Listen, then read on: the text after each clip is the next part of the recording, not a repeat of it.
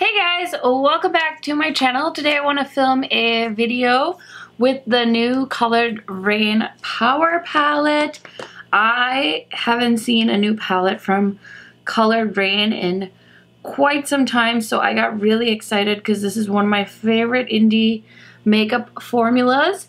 So I thought I would start off by swatching the palette for you guys quick. I haven't even swatched this palette yet, so why not swatch it and see what these shades are all about. I did use this palette once and I did enjoy it. So let me tell you the shades quick. So the purple is the Truth, Legacy, Respect, Snitch, and then Revenge is like a beautiful duochrome, multi-chrome shade. It has a beautiful golden green red flip to it. And then the next four shades are right here. We have Deception, Alibi, Betrayal, Testify.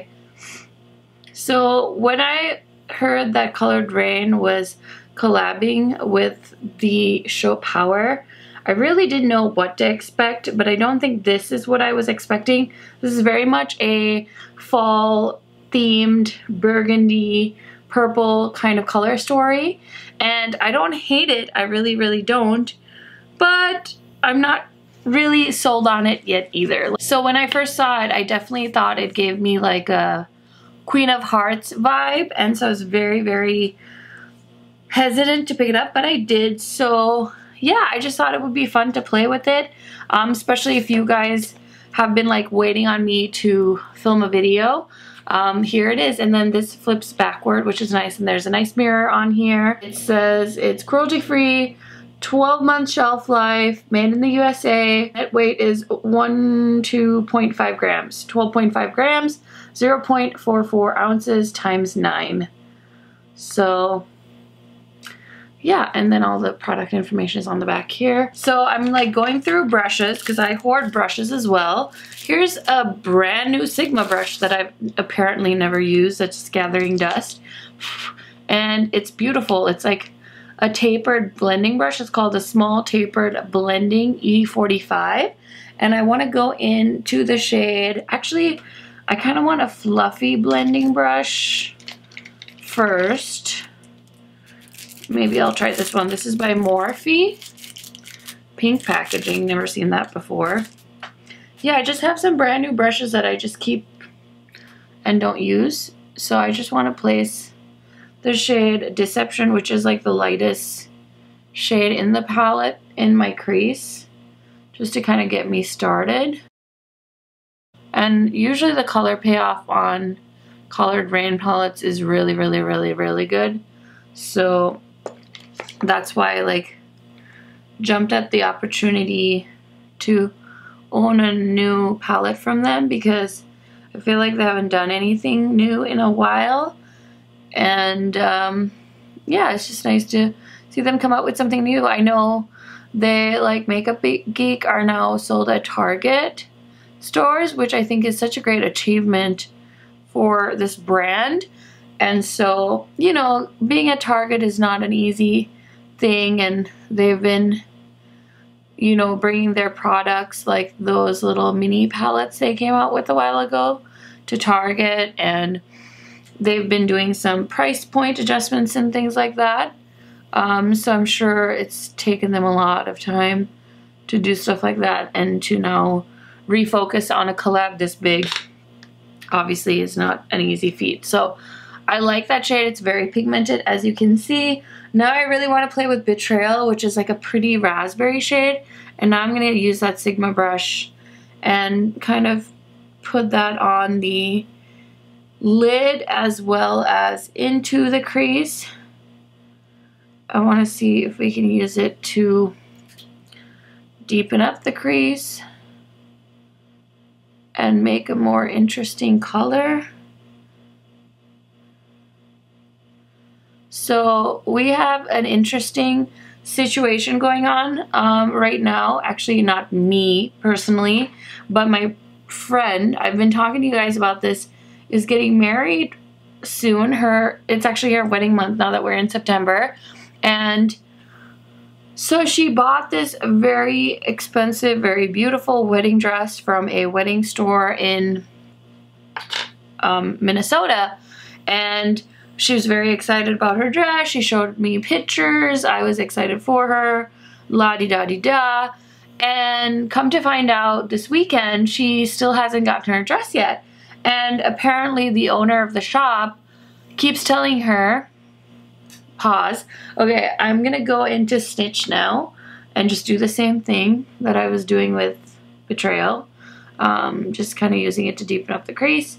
So yeah, the owner of the wedding dress store keeps telling her her dress has been ordered, it's on its way, la-di-da-di-da, like kind of stringing her along. And the most recent update she had from the store owner is that the dress is being held in Canadian customs because apparently the designer is a Canadian designer. So my friend, she's really laid back, like not a bridezilla at all, like just really, really laid back. Her parents paid for the dress, and you know, they've been trying to talk to the designer, or not the designer, but the store owner, to find out where the dress is, etc., etc. And they've been like nothing but patient with this lady, and have been trying to get this dress that they have paid in full for. You know what I mean? So when she told us that she still didn't have her dress, like last week when we saw her for drinks, my really, really good friend, her mom is a seamstress and does wedding dress alterations. And so it kind of triggered like a little alarm in her bell, that a wedding dress, typically you should have it, most people have it a couple of months before their wedding. Of course, if it's like, you know, a last minute order, it may be closer to your wedding, but she ordered her dress in January. Okay, now I'm going to go into Testify to really deepen up the outer corner.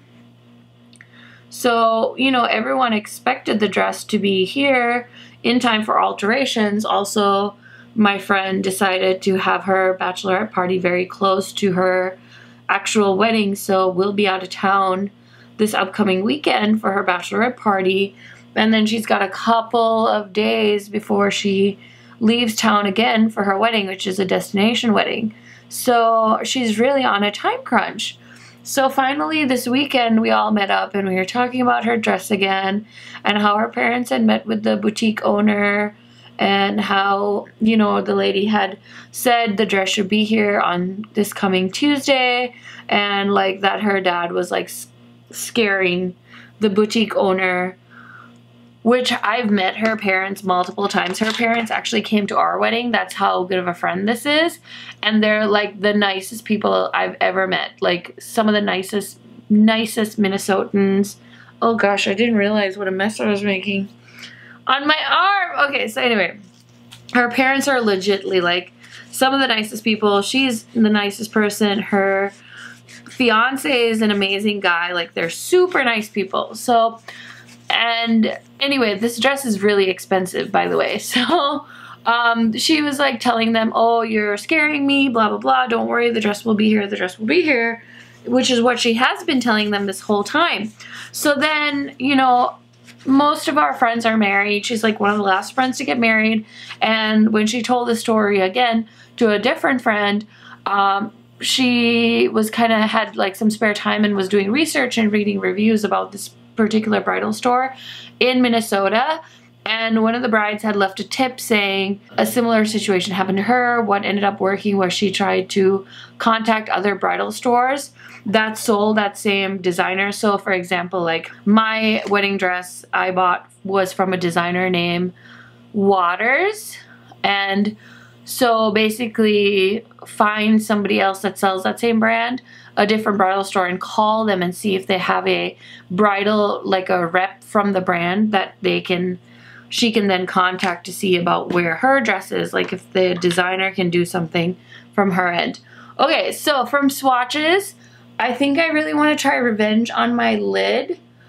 So I'm going to do that while I'm telling the rest of the story. So that was a good tip. We thought it was a great idea. So we went on her dress designer's website, found another store. So there's a bridal shop or like boutique in Chicago that sells that same dress designer. Her dress is designed by a designer named RAINE. I've never heard of the brand, but I'm sure, you know, if some of you are brides, or, you know, you're bridal shop consultants, or you're in the wedding industry, you might have heard of them. I don't know. Anyway, so we found a shop in Chicago that sells the brand. We called the shop. We said, hey, she told them, hey, like, this is weird, but I had a little tip that I should call a different store and see if they've ever had trouble with the designer, like this lady is saying, because she's like really trashing the designer's name.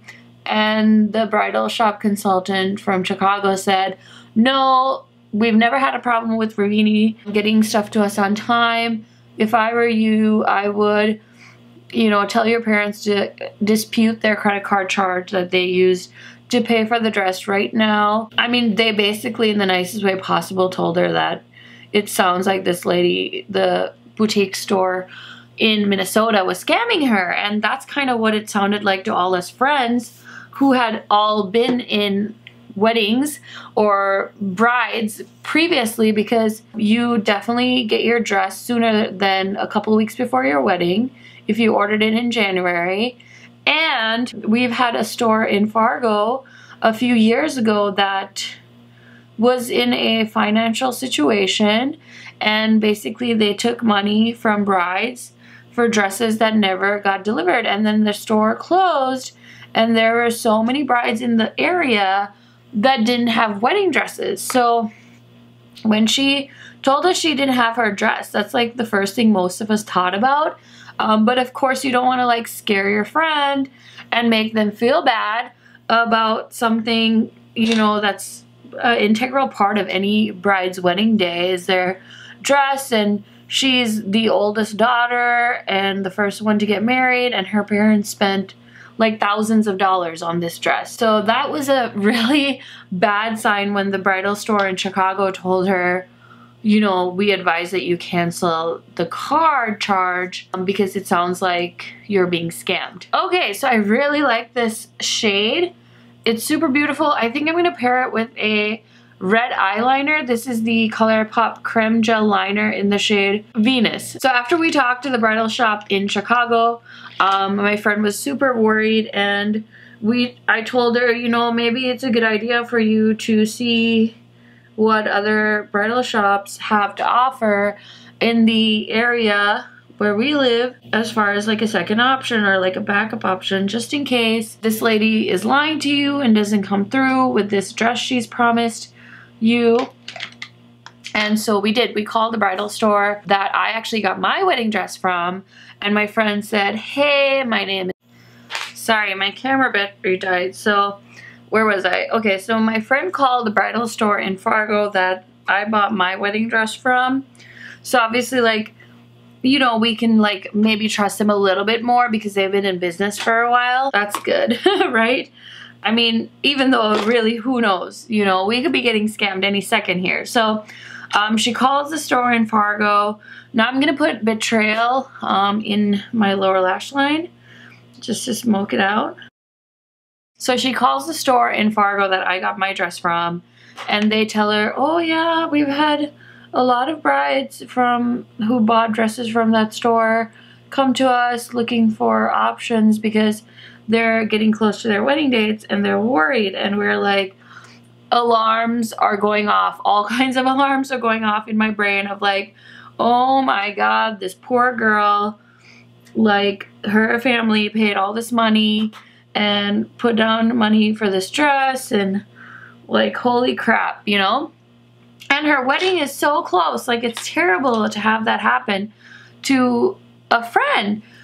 And so, yeah, basically she booked an appointment now with this new place just to see like what options she might have. So the store in Minnesota has still promised the dress will be here in time, not to worry kind of thing, which I honestly feel like is definitely like false hope. And I feel like, you know, I get it, like this lady's probably like backed into a corner, her finances, she's probably running some kind of like scheme. Is it called a Ponzi scheme, where you take money from something, put it towards So she probably took my friend's money to buy the dresses from, you know, a few months ago that she couldn't order because of whatever financial situation she had going on at that time. And so she's basically, you know, using that money as towards her next bride's dress. And I'm guessing the well's now dried up and she doesn't have the money that my friend's parents put towards her dress, and now she has no way to deliver the actual dress. I think that's truly what's happening, and this lady can't admit it, so she keeps giving them false hope. But if my friend keeps believing it, all that's going to happen is her wedding day is going to come and she won't have a dress. So I'm hoping, because we're actually I'm going to her appointment right now after I'm done filming this. I'm hoping we find her a backup dress and that everything's okay, instead of like her relying on this dress that apparently is being held up in customs. So I'm gonna put on, this is Pasadena by Ofra from Samantha March's collab with Ofra.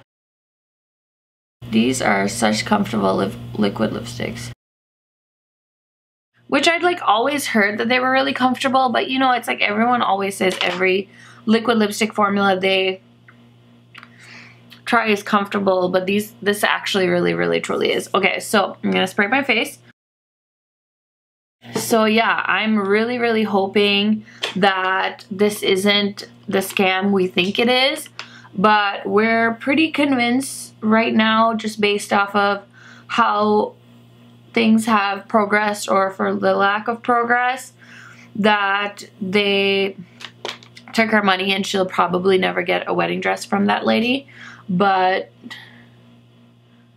you know, I guess, you know, there's still a few days for her to prove us wrong, but it's like, how can she keep, you know, she can't be in denial about it and not do anything, because otherwise what's going to happen is she's going to run out of time, and it's going to be time for her to get on a plane to her wedding without a dress. Like, and I'm assuming this is going to be a pretty nice fancy wedding, you know, for, you know, what I've been to. It's going to be like my first destination wedding ever, and so it's going to be a nice wedding, and she can't just, you know, walk down the aisle in like something, just any dress, you know what I mean? Like, it's at a really nice resort, etc, etc. So there's a lot of pressure, I'm assuming, when you put in thousands of dollars to a dress. And she just had such a good experience at the store, and she said it was just her and her mom, and she and her mom just like bawled because it felt so good and so special, which is everything it should be. But then you get scammed like that. I just feel so terrible for her. So fingers crossed that we find a dress, or the dress shows up, or whatever happens. I will definitely keep you guys updated on how it all turns out. So I just wanted to tell that story because I don't usually have like things like this happen, and it's a good lesson too for, you know, people my age and you guys, because a lot of you, I'm assuming, are like in that age where you're getting married, or you have friends getting married. And it really, I was telling Rail too, I was like, you know, it's funny because I didn't do any research about the place I bought my dress from. It was in Fargo, so I assumed it was a good place. I actually ended up walking out with my dress. I tried it on, I walked away because it was more than what I wanted to pay for a dress. But my dress was a sample, so even though it was a designer dress, I got a really good deal on it. My dress was originally, I think, over $3,000, and I got it for $16,000, which is still more than I would have ever wanted or anticipated paying for a dress. But that's, you know, between you and God, because I felt so beautiful in my dress. I felt exactly how I should have felt in my wedding dress. And I had tried on other dresses, and I just knew when I put this one on that it was special. So yeah, it's crazy that, you know, you just trust people, and something important like this, your wedding day, you could still get screwed no matter how much money you put towards it. So yeah, just thought it would be an interesting story to share with you guys. I'd love to hear if you guys have experienced anything similar. Definitely let me know in the comments, or if you have any helpful tips and tricks you guys think that would help my friend. I would love to know from you guys. And as far as the palette goes, I really like this eye look. It's very dramatic for like 4 o'clock in the afternoon, but you know what? That's okay. I will rock it like a champion. I do really like these shimmer shades I played with. This one has a really beautiful like ultraviolet purple, and I tucked that into my inner corner legacy right here. It looks white, but it has a huge purple shift to it. This shade has a beautiful duochrome effect, so that's the one I put on my eye. This isn't like the most versatile palette. Like, I wouldn't say like, oh, this is like the go-to neutral palette. No, this is definitely for somebody that either likes the show or likes the tones, those like burgundy wine purple shades. And I like it, but I think even though I love colored RAINE so much, I don't think that this would be a palette that I get tons and tons of use from. Just because of how specific of a color scheme this is, I don't see myself looking for this particular palette in my collection. So those are some things you want to keep in mind. Anyway, those are just some of my thoughts on the Colored RAINE Power Collab. Let me know if you picked up anything from this collection down below as well, and I will see you guys in my next video. Bye!